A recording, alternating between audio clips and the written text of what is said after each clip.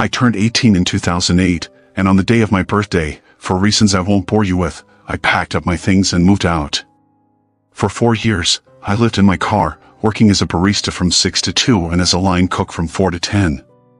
My plan was to work until I had enough money for my own place, and then to either go to college or get a real job. Looking back on it now, I don't know how I did it, but by 22 I'd saved up a decent sum of money and began my hunt for a semi-permanent place of residence. I was living in Los Angeles at the time, and though housing prices weren't as bad as they are now, it was still a pricey county. After months of asking around, I was connected with Anders, an elderly man who was leasing a 2-bedroom, 1-bathroom house in North Hollywood for far below market rate. The catch, because there's always a catch when it comes to affordable housing, was that the house had been terribly maintained. It had been unoccupied for a year and would need some serious TLC before most people could comfortably reside in it. I, however, had been living out of a car for 4 years. As long as the place had running water, it would be an upgrade for me. I moved into the house in fall 2012. Anders gave me a tour before I got settled. He was a short, joyful old man, well-meaning but, how do I put this, maybe not the most focused as a result of his age. At one point during the tour, he showed me the bathroom, then the master bedroom, then the bathroom again, then the master bedroom again.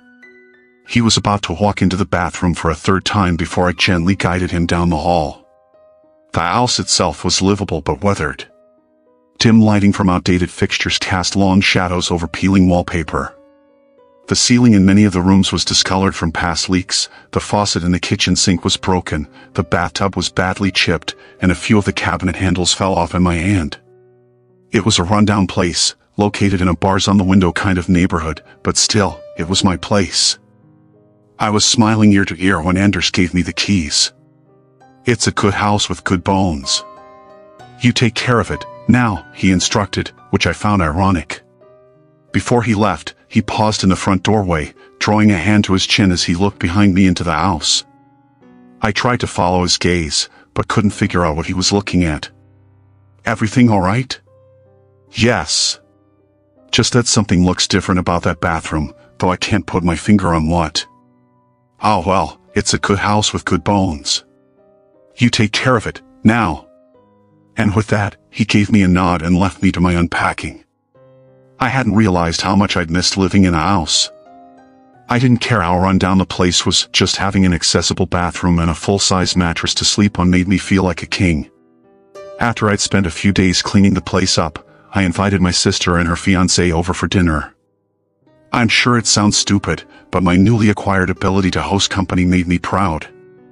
In no time at all, I'd comfortably settled into my new home. That evening, after saying goodbye to my guests, I took a shower. The bathroom lacked a traditional, above-the-sink mirror. Instead, it had a wide, full-length mirror mounted on the wall to the left of the vanity. When I exited the shower and stepped up to the glass, raising a hand to wipe away the fog, I noticed something odd. In the condensation, right at my eye level, was the word "hi." I didn't know what to make of it. Somehow, the letters seemed intentional. It was hard to pass off as simply the way the steam had settled. My sister had been in the bathroom just before she left. Maybe she had written the word on the mirror with her fingertip, and the steam had only made the letters visible after my shower.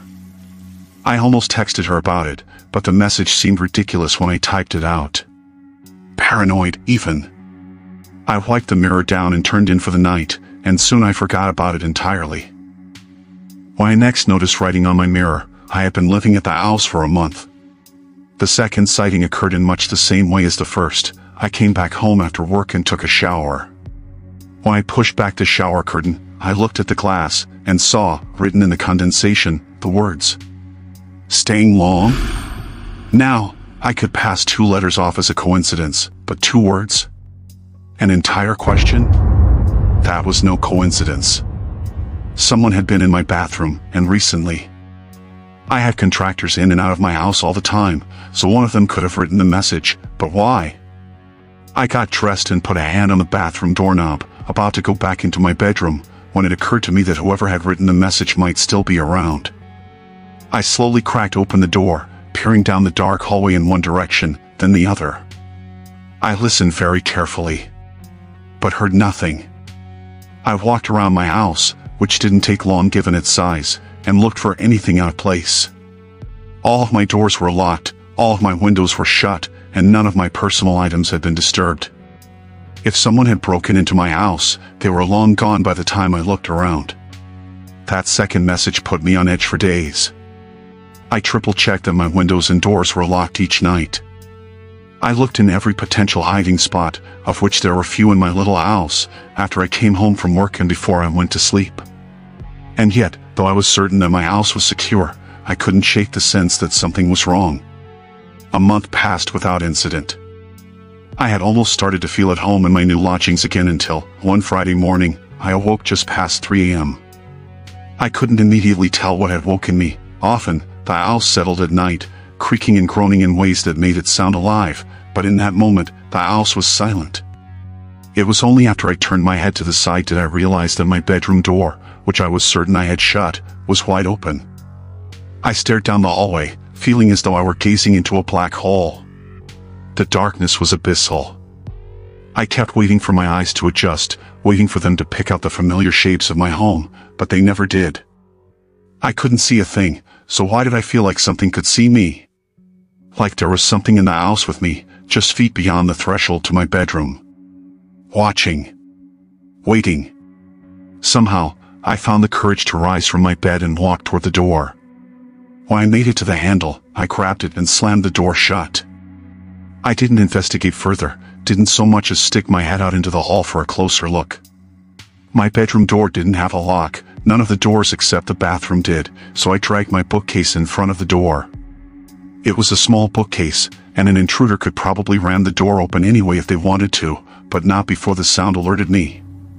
When morning came and I had to leave the house for work, I genuinely considered exiting my house through the window. I was almost late by the time I worked up the nerve myself to look around my house before I left. As always, I found nothing amiss. Suddenly, I heard a click, so tiny that I'd almost missed it entirely. I tore back the shower curtain, gripping the shampoo bottle like I was about to bludgeon an intruder to death with it. As I'd come to expect, there was no one in the room, but there was a new message on the mirror. This one was bold, the easiest to read of any of the messages I'd received so far. It was 3 words long. I see you. Some awful amalgam of fear, confusion, and anger made my stomach churn. Ultimately, the latter emotion rose above the rest. I hastily dried off and threw on some clothes, then grabbed my phone from where I'd left it on the bathroom counter. I punched in Anders' number and glared at that damn mirror as I listened to the phone ring again and again. I'd started to think it was too late for him to be awake when he suddenly picked up. He started to ask me how I was faring in my new lodgings before I cut him off. I need you to tell me if there's some way that a person could be getting into the house. I said. Every night, I check every window and door, I check every cupboard, closet, and cabinet, and still things are amiss. You need to let me know if there's some entry point that I'm not aware of. Anders didn't seem to entirely understand what I was asking. What? What's getting in? You let me know if you're having rat troubles. My last tenant before you had rat trouble sometimes. Yeah, sure, I've got rats. Besides the doors and the windows, how could they be getting in? Well, there's the vents of course, and there was a chimney once, though we had it sealed up a good long while ago.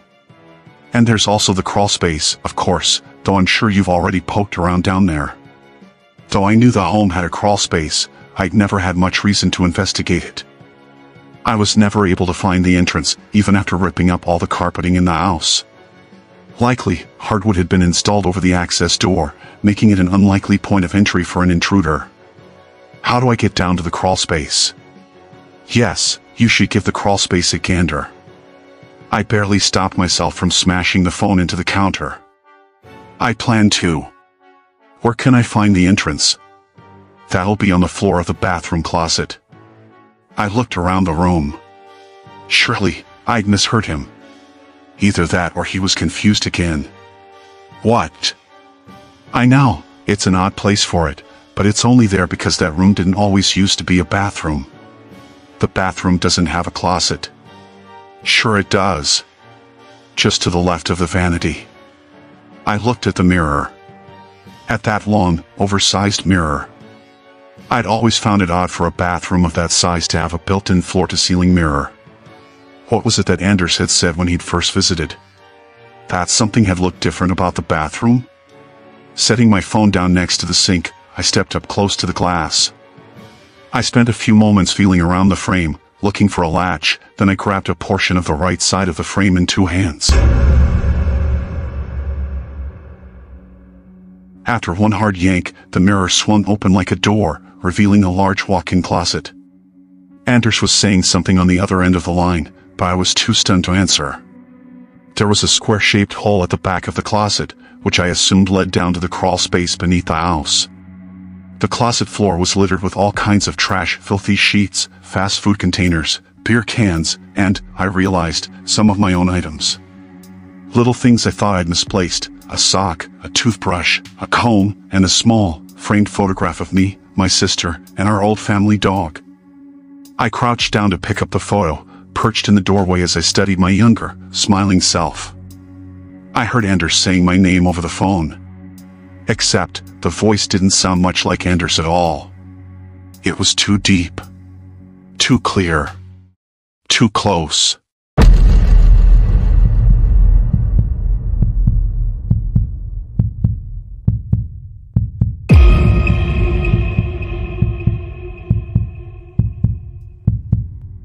When I looked up, a man was peeking out at me from the hole in the floor. He smiled at me, his eyes wide and pupils blown, his smile so wide it looked painful and his hair long and matted. He was only visible from the neck up, and the harsh lighting made it look like a disembodied head was grinning at me from the back of the closet.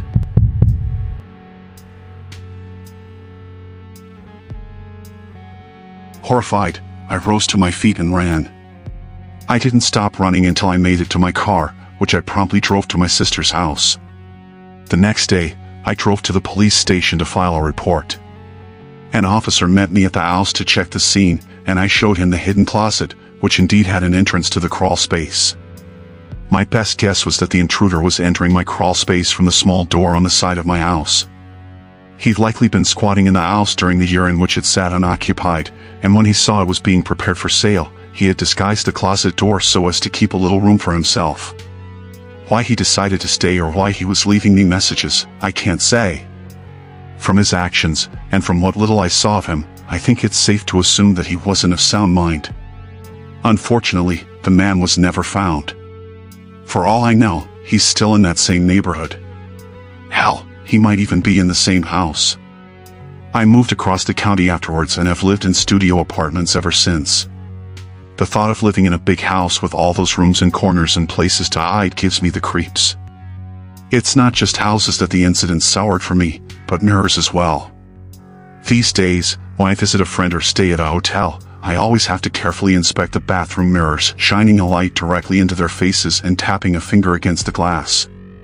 Because the worst detail of the whole ordeal was that, when revisiting the bathroom with the police officer, I stepped into the old closet, closed the door, and looked into the mirror. Instead of the mirror backing, I saw the officer's face on the other side of the glass.